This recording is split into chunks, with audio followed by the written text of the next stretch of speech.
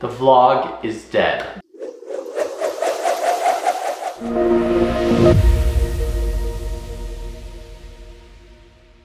Not all vlogs, just the one that we had our heart set on making for this trip.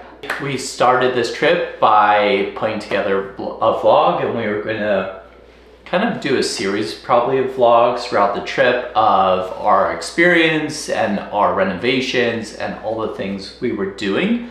And we wanted to do this not just for you all viewing it, but also for ourselves, just as a documentation of what we've put time into and where the progress we're making and the stage of life that we're at right now in this property. Yeah, so when we look back at this property, this experience, you know, 5, 10, 15 properties down the road, we could reflect on what this was, and we could actually remember the details about this project. But we ran out of time, and we realized that probably 2 days into projects, you think? I think we shot a vlog the day we walked in the house. I think that was the last vlog. We just got back into the house and it looks so good. I can't wait to show you the whole thing. But first, we've got to clean. I don't know why, but for some reason it just didn't register to me that after we did the concrete floors that there would be dust everywhere. So first step is to clean this whole place, wash all the walls, clean off the dust, and get ready for next steps. The plan is to start in this room, take everything outside, and honestly just take the leaf blower, just blow the dust off of it. It's the best solution I found that I think would work really fast, and then clean all the floors last. So here we go.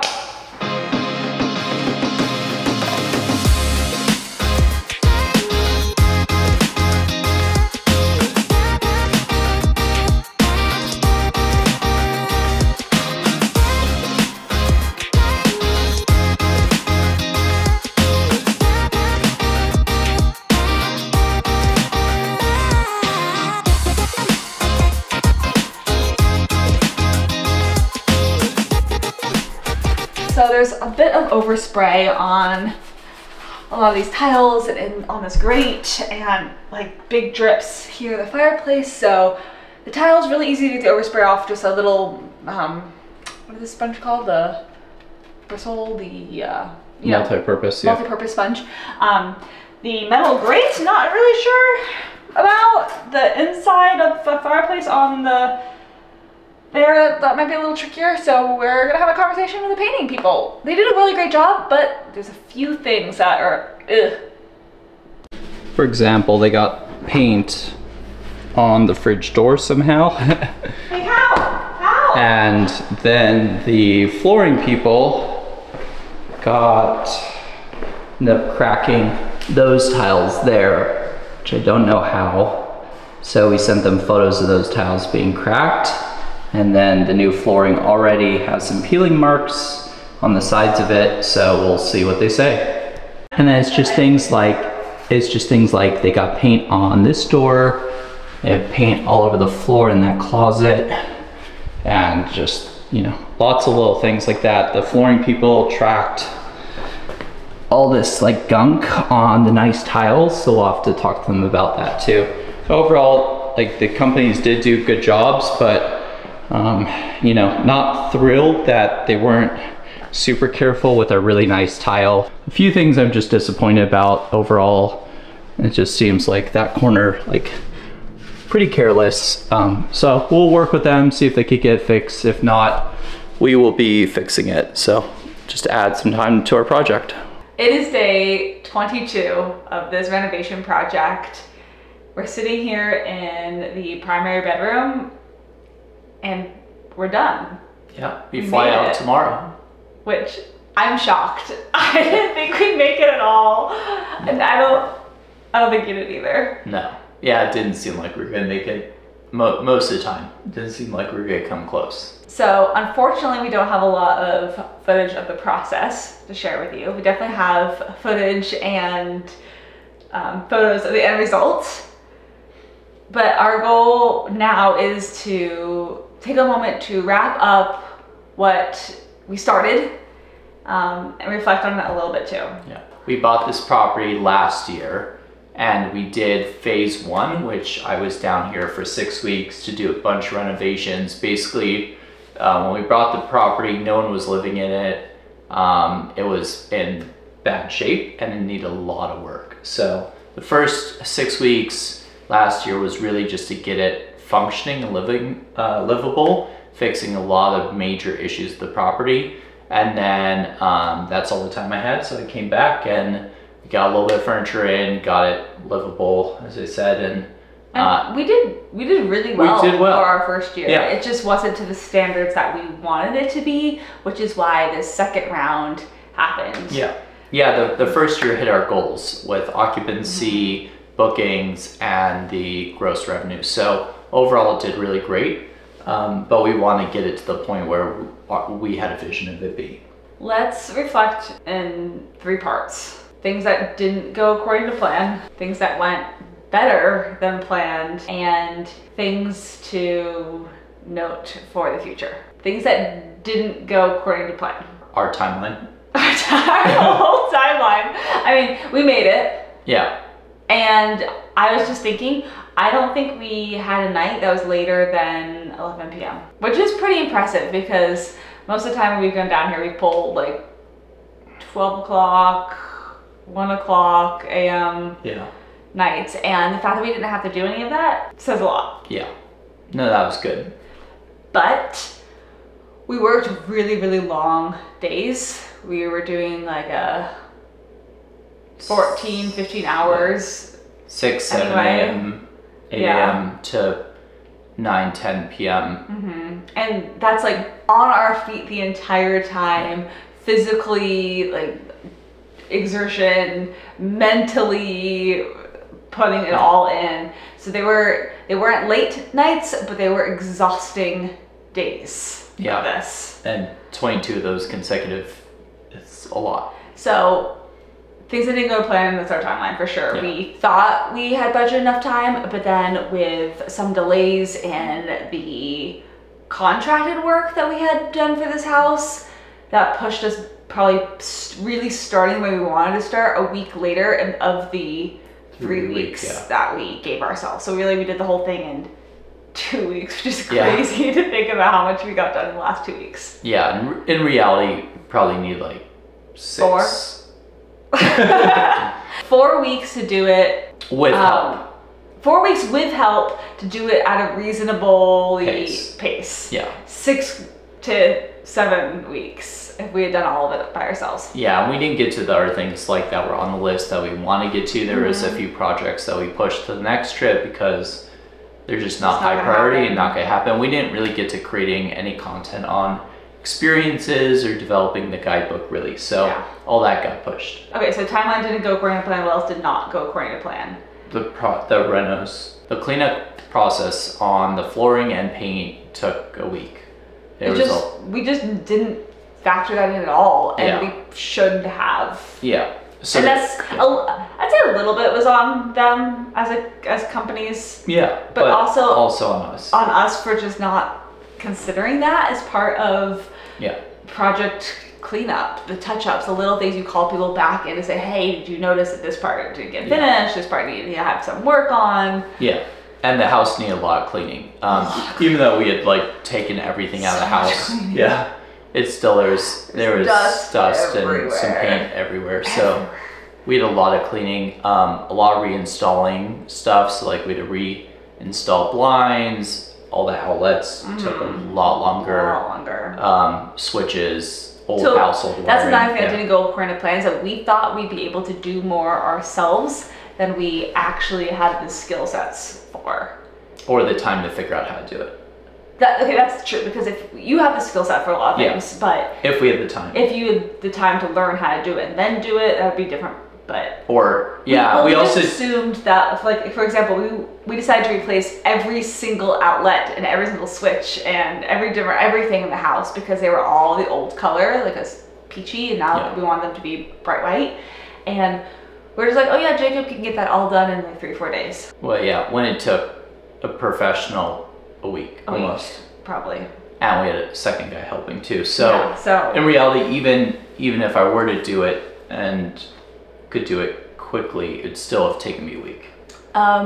The internet was something that did not go according to plan. Yeah. Something we're still in the midst of. Finished. I didn't know that the underground cable they run to your house internet could go bad.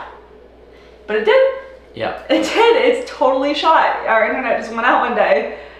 And it wasn't the modem, wasn't anything normal. They have a temporary cable run up to the hill, but which means that a lot of our photos have this temporary cable in them.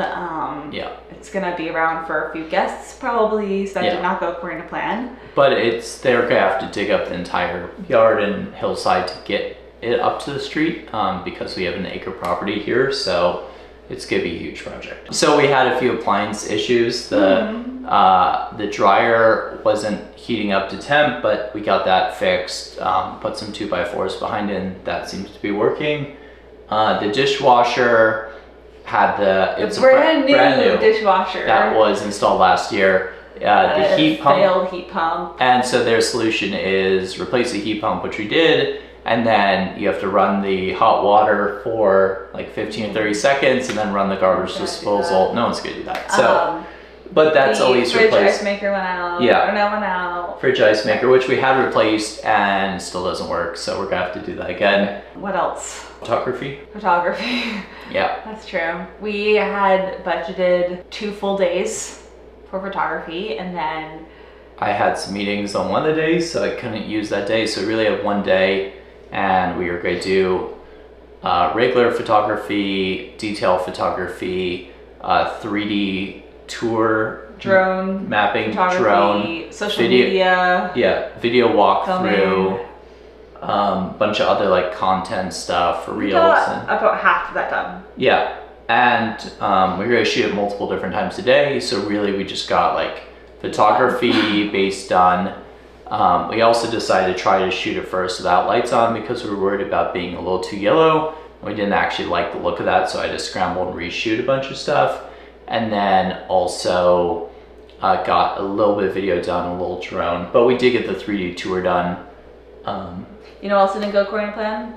I got sick for like 3 days in the middle, and I think it was just the stress triggered, and there's 3 days where we really had to slow down, and it pushed us back a little bit and was stressful and not fun. So that was not according to what I thought my plan was going to be for this trip. So things that went better than expected, or positives, tying it back into the internet, the fact that the internet went out while we were here, I think is a huge positive. Yeah.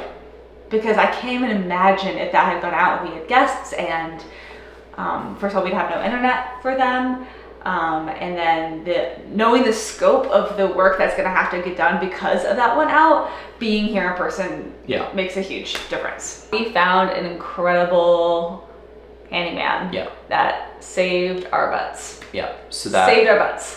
That was amazing, and couldn't have done it without him. He worked so many hours just alongside us doing our projects with us. We just needed a third set of hands, and not just an extra body to do the work, but he had a lot of the skills already that we hadn't yet learned, like all the electrical wiring, which is pretty funky in this house.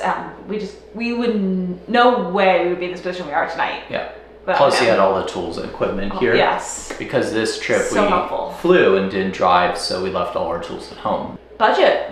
Yeah, budget. We stayed within the budget. Yeah, under budget. Yeah, and just like a slight bit under budget, which is, I honestly don't even know how that happened. Yeah. I did the budget, I recorded it, I spent every single night just like going through transactions, making sure we were on track.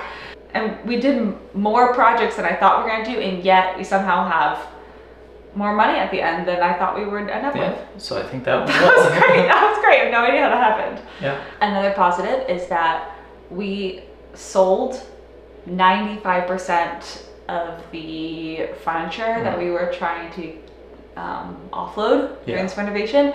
And honestly, I didn't think that was gonna happen. And most of it is off our hands. Yeah. So which is that great. was really positive. So we're able to recoup a little money, which is not part of the being under budget part actually. So yeah, so be that a really little helped. more. Other things. Rental car. Yeah, we booked a pickup truck and was given a car with a pickup bed, and we were very skeptical at the beginning. But it ended up working out because we were able to throw the ladder in the bed and use it to paint the garage. So working with Minoan, that was really helpful. That was really helpful. That worked really well. That went really positive. Yeah, because with some returns and some things that never showed up, we didn't have to waste our time reaching out to all the different companies. We just talked to Minoan and they handled the rest. Plus, we saved a bunch of money. Yeah, so that was great. The interior designer we used did an amazing job. Everything looks incredible. Murals, those went well. Those went well. Yeah, we hired maybe that's a really good segue into what would we do differently for the future. What the future look like. I loved the fact that we worked with a muralist who designed the murals, and I got to paint them. And in the future, I would love to just hire them to paint the murals. Yes, fly them out. I love doing the murals. It's a really creative outlet for me. It's really fun. I have an art background. It's a way for me to like do some art, and it just took so long. Yeah. Well, they're super detailed, and they're huge. Like this one behind us is. But you can't even see all the detail because the bed is covering half of it. But there's multiple of these in this house, so it just took a really long time. And that's just something I want to budget in for the future is having that work done for us. I think in the future, I want to, again, establish that local relationships really early on, because that helped us so much this year. And it's like finding those, establishing those relationships, getting those contacts. And then giving ourselves more time. More time. Oh, one thing we weren't able to do because we were in the middle of doing a bunch of renovations was like going through all the stuff that got delivered, marking it off, making sure everything was there, making sure stuff was intact. I want to come with a better system for being able to track that and know what we bought and be able to match it up a little bit easier. I just don't think I did enough pre-work on that piece, so I really want to tweak it. I mean, it went well. Yeah. But I want to, in the future, tweak some things on that process. It was an exhausting trip. Yeah. And so fulfilling. Just being able to see the beginning to the end progress in the last few months has been incredible. Yeah. I'm really proud of us. And a lot of fun. I mean, there was a lot of highlights. It was fun and hard. Yeah. And stressful and fun. Yeah. I'm really proud of us. Yeah, me too. I think we did a really good job. If you want to check out all the amazing photos we're going to be putting up, the 3D tour, anything else like that about this property, make sure you jump over to rentcasasaguaro.com and everything will be up there shortly.